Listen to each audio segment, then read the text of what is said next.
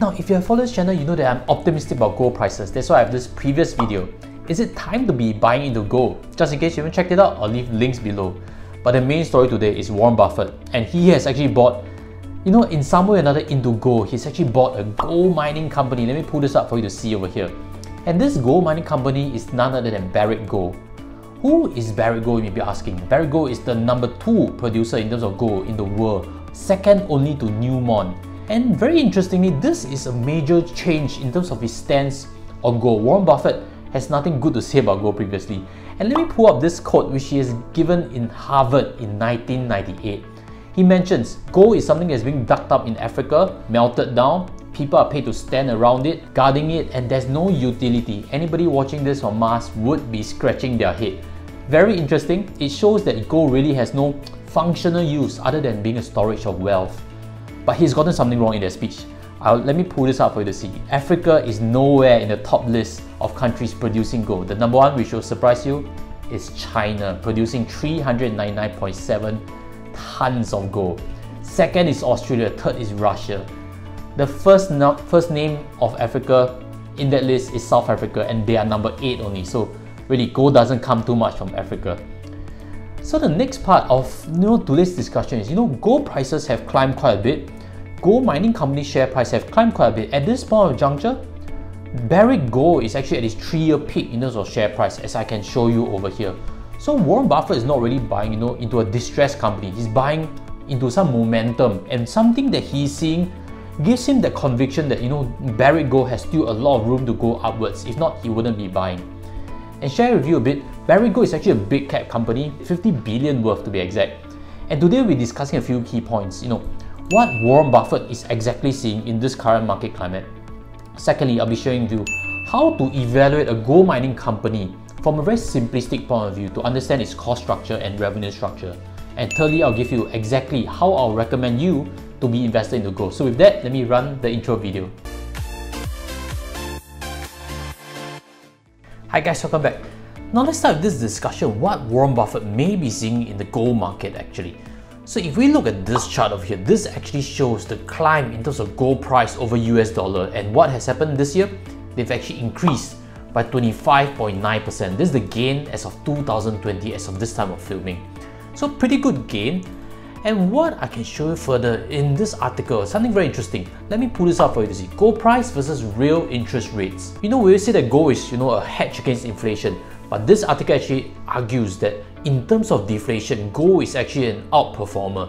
They've highlighted in 1970s, 1980s, as well as the late 2000s, gold actually did fantastic because of deflationary pressure. And if you believe this pandemic is going to cause deflation for years to come, gold might actually shoot up based on this argument. And a further interesting chart to understand where does this bull market in gold actually, how much legs more does it have? This chart actually shows a little bit of information. While it seems that this current bull market for gold has been persisting for about 52 months, what we can see in this cumulative gain is this gain is not that much as compared to previous bull legs. Previous legs have easily gained 3 or 5 times in terms of price appreciation, but right now we only see a one-time gain in terms of gold price. So does that mean that in this bull leg, there's still a lot more room to grow? That's anybody's guess. And now let's look in terms of gold mining companies, what kind of financial numbers are coming up, because there's something that Warren Buffett is definitely a specialist in. The first to look at is NEWMONT, because NEWMONT is the biggest gold mining company, correct? So NEWMONT, let me pull this out for you to see. Operating cash flow, $2.866 billion. This is the best across 5 years. If you look across there, this means that in 2019, it produced so much operating cash flow. And 2019, the average gold price was about $1,003 to $1,006. In 2020, now we are seeing about $2,000 per ounce. So this operating cash flow, it should be, 2020 should be even a higher number than this. So what about Barrick Gold, which Warren Buffett has bought? You also see record operating cash flow across 5 years. So again, it's not only NEWMONT, the big 2 players are showing record numbers. Maybe that's a good indication. Let's look at number 3 player, AngloGold Ashanti Limited. Now AngloGold a bit different. 2019 was a good year, but if you look across 5 years, it's not the best across 5 years. But nonetheless, 2019 is still a good performing year for AngloGold Ashanti Limited.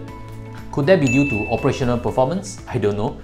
But it goes to show overall in the industry, everybody is showing better numbers, and moving forward, 2020 could really be a record year. This chart that I'm about to show you is comparing gold against silver in terms of prices as well as gold mining stocks. Let me pull this up for you to see. The grey line is silver price, and silver price is just such a volatile thing. That's why if you want to buy into precious metals, go with gold. It's a lot less volatile. Gold is the yellow line over there, and the blue line you see at the bottom, there's actually a gold mining stock. What does this 10-year chart actually tell you? It actually shows that if you buy into gold mining stocks, it actually underperform the gold price itself, because especially in the years from 2011 to 2016, gold price declined a little bit, but gold mining stocks actually lost severe amounts. But what's the interesting part? If you squeeze on for 5-year performance, this chart actually shows you outperformance is coming in. Gold mining stocks in the blue line now are the top performers. In this last 5 years, gold mining stocks have increased quietly, in my opinion. Gold has appreciated, that's gotten all the headlines, but gold mining stocks, the outperformance is a lot, as you can see right now when you squeeze to a 5-year time frame. So that's a great insight. Maybe Warren Buffett has spotted that, and this outperformance could come in looking forward also. So if that gives a big picture overview, what is the favorable long-term trend for gold itself. And next segment, I'll touch on how to examine a gold mining business, and that drills into details into profits and losses as well as some of the costs they incur. Now in this segment, I'll share with you how to evaluate a gold mining company. Just imagine this, you are boss of a gold mining plant itself. What do you see when you look out the window? You see all your excavators, all your trucks running around, all your plants having a lot of electricity so you can work 24 hours a day, and you have a lot of your manpower bringing shovels all over the place. And this exactly is what is happening on the mine itself. These are costs that we can appreciate, and let me pull this up for you to see. This summary actually shows you a few key parts. The first, direct mining costs. As what I've mentioned, you have a lot of your labor costs, correct? You have a lot of your electricity costs and a lot of your fuel costs. So these are direct mining costs, and thankfully for gold mine, fuel prices are at all-time low, which means they are not spending so much in electricity and fuel. The next part that I've boxed up in green is actually in depreciation. Now, as I've mentioned, in a plant, you not only have your factory-like thing with a lot of conveyor belts, you also have your heavy machinery experiencing wear and tear. And that's where exactly is depreciation. Gold mining companies are very asset-heavy companies. They have a lot of machines and vehicles, and that's why depreciation is always a big charge. The third part over there, surprisingly, is royalty expense. I actually went to do some curious investigation, and what I realized is royalty expense is actually an expense that no gold mining firm pays to the landlord itself, because this province owner, for example, owns this land, and this land is found to have gold. So what does this province owner do is they actually have a profit sharing with the gold mining firm. You mine the gold, and anything you produce, I take a profit sharing through this royalty expense. And what I'm trying to say is, as the production of gold increases, this royalty expense will also increase.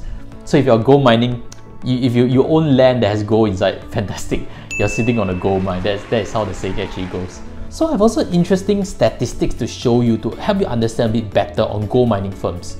I've put in this picture a comparison between Barrick Gold as well as CNMC. CNMC is a small mining company listed in Singapore. And what I'm trying to illustrate to you over here is, if you compare the costs between a big player and a small player, how does it look like? Barrick Gold's all-in sustaining cost in 2019 was $825 per ounce, correct? And if you compare that to a small mining firm like CNMC, they actually clocked a $983 cost. So what does that suggest to you? That a big firm actually has certain economies of scale, and a big firm is actually being very diversified. They can be mining in very low labor cost countries, cheaper than in Malaysia, for example. And these countries actually don't have a lot of costs to produce the gold that they want. And when they sell on the international stage, the price is the same, but their costing is lower, which means they have more profit than a small player itself. So that's something interesting to take note of. And just in case you want to evaluate what other gold mining companies are listed in Singapore, this is actually a very good summary. CNMC is one of the biggest names. Their production is only 28,137 ounces. And that's actually very little if you compare to Barrick Gold. Barrick Gold actually produces 140.8 tons. So again, it's a behemoth and a small player. The other names like Anchor Resources, Wilton Resources, GOLDCORP are already small cap companies, which I think there are a lot of risk in terms of how they operate, consistently. And beyond that, I have a few key parts that I would like to highlight to you. In terms of a gold mining firm, there are a few risks. There can be lawsuit risks, for example. You mine against certain regulations and you get fines. Other risks such as labor issues, because if your workers have a union, for example, and you run into labor issues, that could be cost to you. And as we have seen in this COVID-19, there were a lot of lockdowns in many countries, which means labor could not be deployed into the mines itself, which means loss of income. That's what happened exactly to CNMC. That's why they clocked a loss for the first quarter of 2020. Then there's also other risks such as fire, such as natural disaster. There are also other risks such as poor operations. So what I'm trying to illustrate to you is, from afar, we think we may be able to evaluate a company quite easily, but what happens on the ground, what kind of risks their company actually faces, there are multiple risks. So there are easier ways to get invested, and that's what I'm going to address in the next section. If you have benefited, smash your like so more people can see valuable content like this. And again, inviting you to smash on subscribe, join our family and become more financially savvy. Now, as I promised to you, it's much more risky to buy a particular mining company. Why not buy diversified? Why not buy an ETF whereby you can get many mining companies in one go? And that idea can be found in Vaneck Vector's Gold Mining ETF. Let me pull this up for you to see over here. This ETF is one of the biggest gold mining ETFs in the market. And surprisingly, they're very concentrated. What I can see on the left, number of holdings is only 53, which means usually ETFs, they have hundreds and hundreds on them. But this ETF is very focused. They only have 53 number of holdings. And if you look to the right, what I boxed up for you is actually BARRICK GOLDCORP is 12.05% of allocations, which means if you want to piggyback onto Warren Buffett's idea, this is pretty good. It gets you that, and it diversifies for you to 52 other gold mining companies, just in case BARRICK Gold doesn't do too well. So it's best of both worlds. You buy this gold mining ETF, it gets you the exposure to this gold mining sector. And if you're curious to find out its performance, this is a year-to-date chart.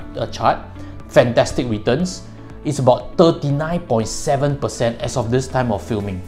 This beats investing in gold against US dollar per ounce, and this is a reflection of the bullishness in the gold mining sector itself. And surprisingly, I was actually looking, do unit trust funds actually outperform the ETF, the gold mining ETF as of this moment? Because gold mining ETF annual management charge is only 0.5%. Unit trust charge is 2% on the annual management. But surprisingly, if we look at this year to date, there are many funds that are outperforming more than 40% year to date returns.